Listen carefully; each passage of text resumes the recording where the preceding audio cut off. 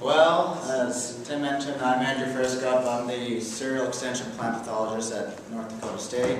But instead of talking about corn diseases and wheat diseases and my passion, I get to talk about the NDSU Pest Management app. To give a little bit of background history, the first question a lot of people ask is, what is this app? Well, it is the source of a kind of a mobile device that you can have your weed control information, your insecticide information, and your fungicide information onto one app.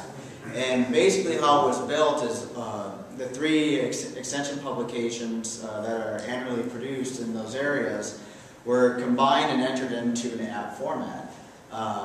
And the reason for doing this is us, along with a lot of the commodity groups, are asking us, how can we get this information that is more readily available, not always having to have that hard copy of these guides sitting on your dashboard if you lose it another way. This is just another version of being able to obtain the information. So with that little brief introduction, what I'm going to focus on today is give a really brief tutorial of all the features of this app, and then I'm going to go into a few specific examples of, say if you're looking for, well, since I'm a plant pathologist, leaf rust in wheat, for example. How would I find that type of information using this app? So this app is available in two formats. One is it's Droid supported, so you have to download it through the Google Play Store, or if you have an Apple product, it's the same way with using the Apple Store. These can be available on your smartphones, and here you have an iPad, or you can have Droid tablets. Anyway, this is these are the features of the platforms they sit on. So I'm going to show you both. I'm going to show you both on my phone today, and also on the iPad, just so that there's a little bit of variation in the two platforms. So once you have it downloaded, you're brought to this home screen. So on this home screen, it is divided by what type of crops that you're looking to find pest management information, located here.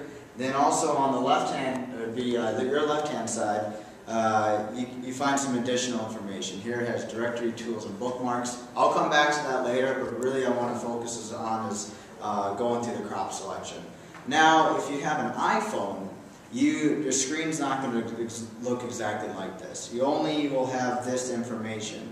And to access this information, there'll be a kind of a tabulated list in the left-hand corner you click on, or you can move your phone by swiping to the right and it'll drop it through. So it's just a subtle variation between the two.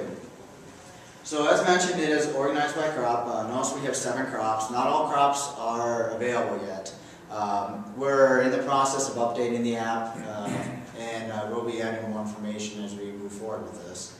So for an example today, I'm going to go with the small grains.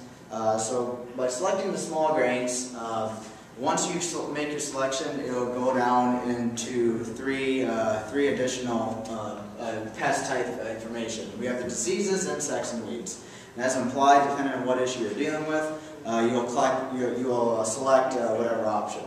Once again, I'm going to use the biased plant pathologist approach and focus on diseases today.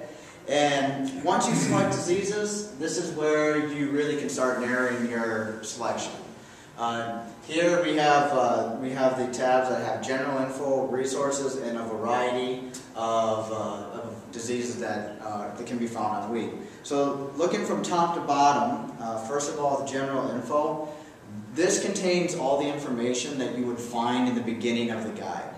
Regardless if it's the plant disease management guide or the insect guide or the weed control guide, that general info is going to give you like fungicide resistance, mode of action, any other supplemental information that is needed. And likewise, as you move into the other guides, it's the same format.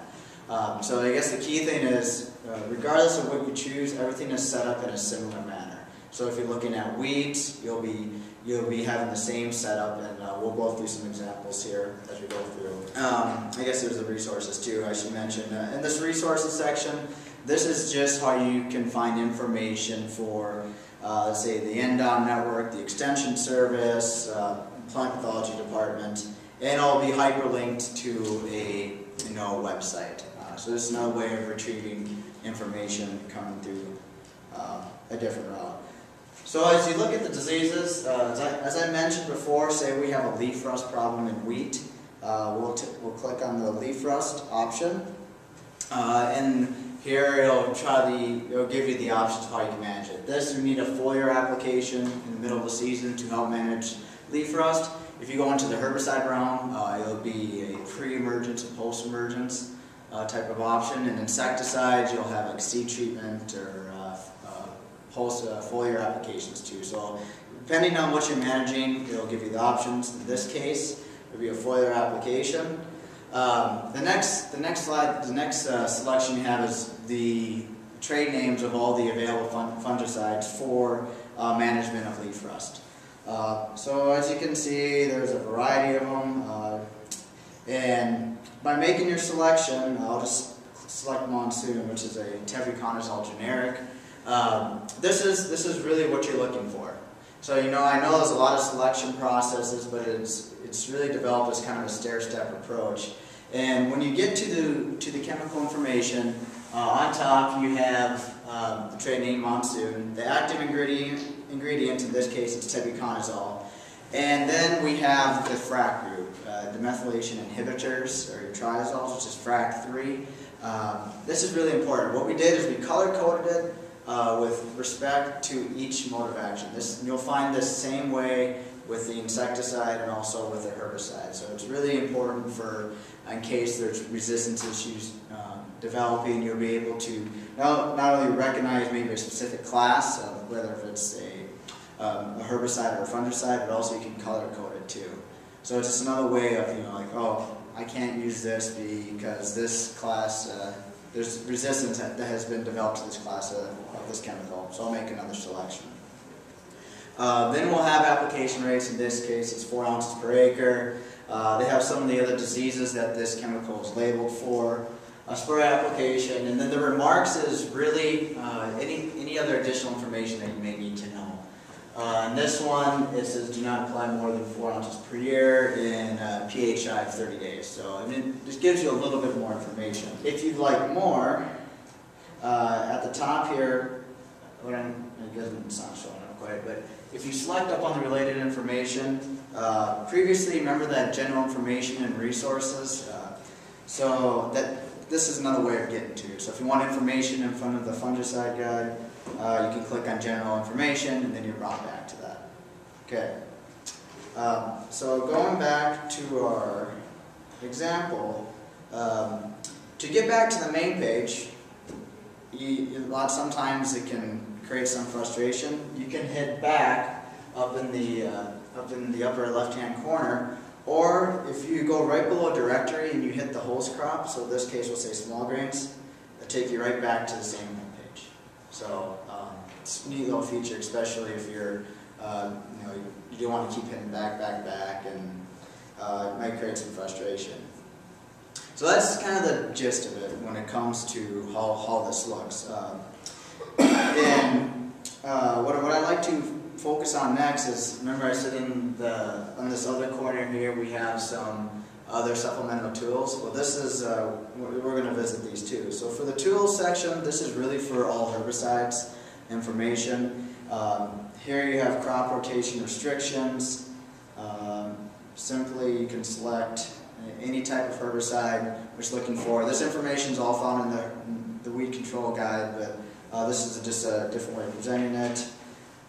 So let's say Raptor, for example. You have the host crops here, and then if you select on the crop, in this case, no bioassay information, but for barley, it gives you some rotation restrictions if you use this herbicide. So that's one feature of the tool section. Another one that becomes quite handy is looking at the efficacy of herbicides on specific weed species. Now, we don't have this for the insects or diseases yet. It's something that we are looking into since those tables are available.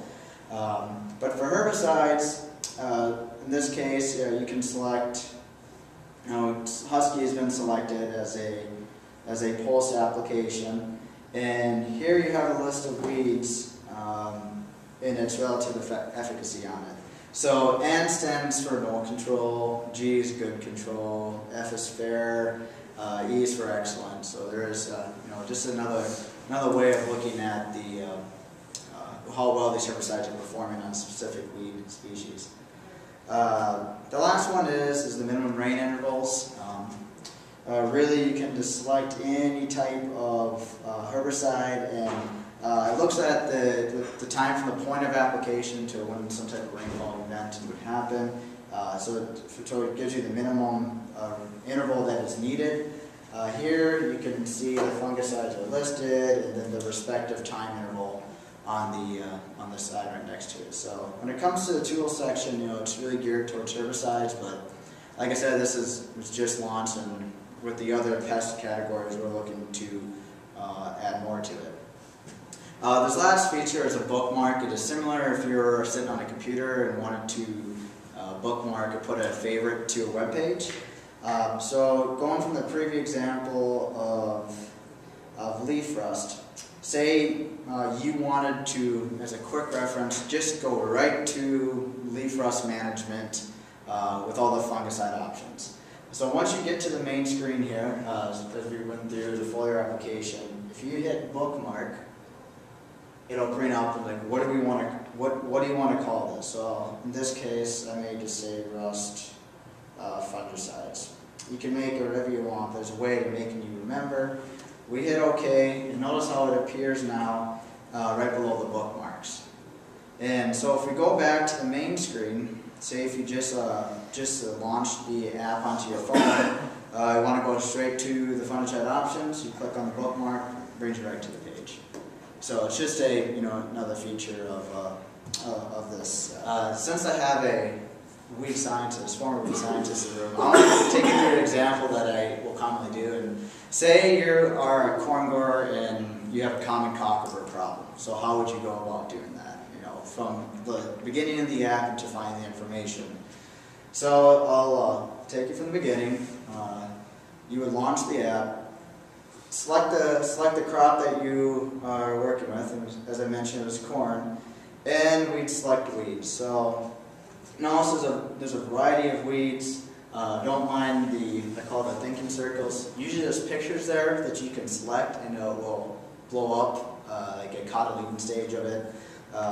Depending on the connection, in this case, you can have a little bit of difficulty, but if one of these pictures are able to be loaded, it's just another, we do have pictures attached to it, and it's a thumbnail picture, and you can, for future identification, yes, Alicia. So do you have to have internet in order to see those pictures? No, so right now, I have this on airplane mode. Oh, okay. So I don't have any connection to anything, but if you would just have it running on regular data bandwidth, it would load, but a lot of times I get random updates during the presentation, so instead of having to click out of them all the time. So if you had like an iPad without a data plan, and you're out in the field where you don't have internet, then it would be doing this? Yes, it would be doing this. The app, everything in the app would be working, but being able to download the pictures is what would be difficult in that case. So anyway, good question, by the way. Common cockerel, if it's, say we're in the middle of the season with corn, post-application, what about Roundup? So, as mentioned before, same thing as you've seen with the disease format. Here we have color coordination of what the specific mode of action is. Any other pertinent information, use rates, and all information. So that's just one example how you'll be able to find that information. Yeah, so I did have a thumbnail. So that in this case, this is stem rust.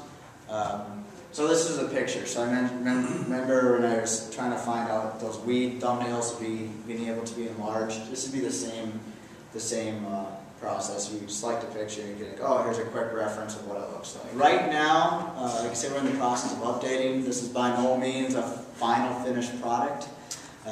We're looking to, like I said, include more pictures is one of the first things we're looking to do, and be more diagnostic. Instead of just saying, in this case, this is a disease, but really maybe blowing it up and adding specific features if you're looking for symptoms in the field, perhaps in signs of a pathogen when it comes to on the weed identification side, maybe some really highlighted points of what you need to look for to differentiate between grass species and so forth.